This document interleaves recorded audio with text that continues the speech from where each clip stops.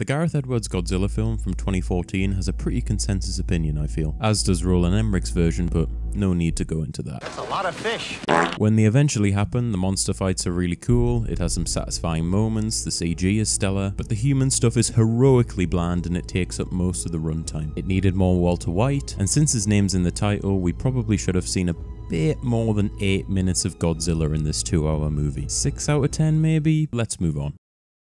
So, why do I own it on Blu-ray and have watched it 3 times this year alone, independent from COVID keeping me indoors? Well, here's a specific example. This train scene involves bland marine characters who I don't care too much for, transporting a bomb to something somewhere, whilst evading this non-Godzilla monster who we annoyingly seem to see way more than the titular character. With these elements in place, the scene shouldn't really be all that gripping, but it really is because, well, it sounds like this.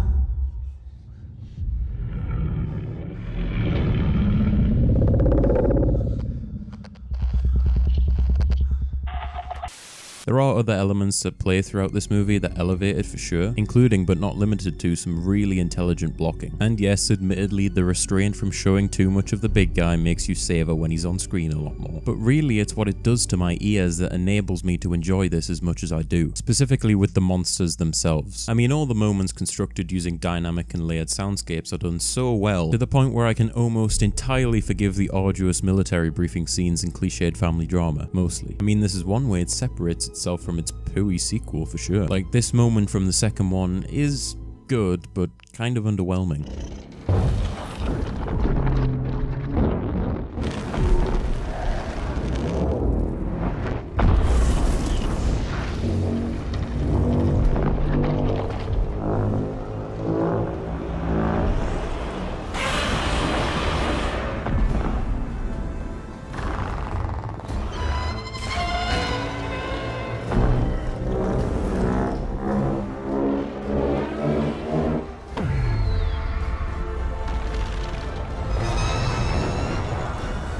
It doesn't really feel like there's the right amount of build-up to his roar or the nuclear pulse, mainly because the sounds all sort of blend together with no dynamic interest. The music doesn't particularly stand out either. It's very impressive on a technical level, and hundreds of artists probably spent an ungodly amount of hours to make it look as good as it does. This film's problems certainly go beyond this, but for me, because of the lack of creativity in the sound department, the moment falls flat. Unlike this moment in the predecessor, which makes me shit.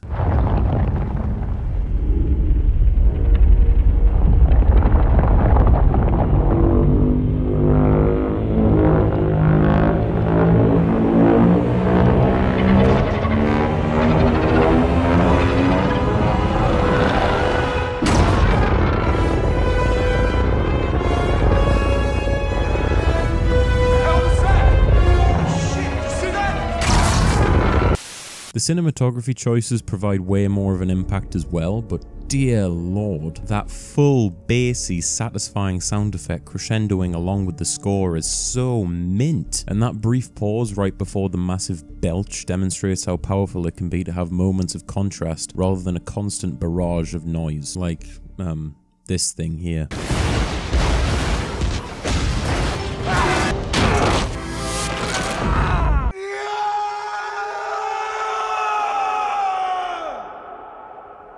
Sorry, did that really happen?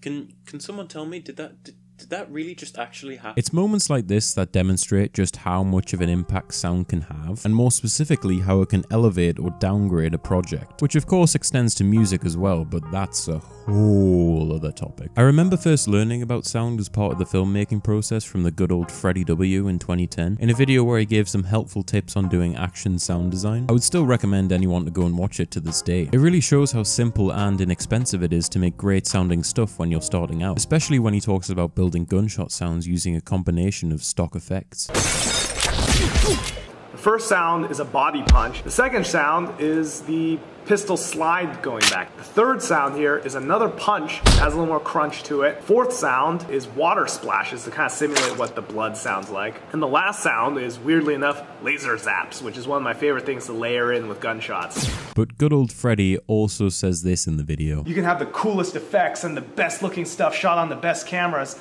and that only takes you like 95% of the way there for something that's like, you know, that comes off as professional. That extra 5% is the sound. The point he's making is still fundamentally there, and it's a great lesson to know, but I would imagine that the Freddie Wong of today would cringe at hearing his past self saying that sound is 5% of a movie. In fact, the true importance has only been emphasized as time has gone on by various people in different sections of the industry. Sound is the most important thing in your film set. You wouldn't expect it, but it is. It's way more important than your camera department, it's way more important than your image, it's more important than anything else. Good sound makes everything else seem like it was expensive. To say it's overlooked when first starting out is the understatement of the century, and I can tell you wholeheartedly that I'm guilty of it. I've committed sound crimes all the way from setting a Rode video mic on top of the camera to get 100% of the audio, to using a Samsung Taco to record Pass Out by Tiny Temper to put in my Scooter Tricks montage. For God's sake, I'm currently talking into a Logitech microphone that my family used to use to play SingStar with on the PlayStation 3. What am I doing? At the end of the day though, sound is hard and way more complex than anyone thinks, and it's incredibly daunting. Sound is different from visuals in the sense that it has to be technically proficient. If your image is overexposed or noisy, you can get away with saying it's meant to be like that.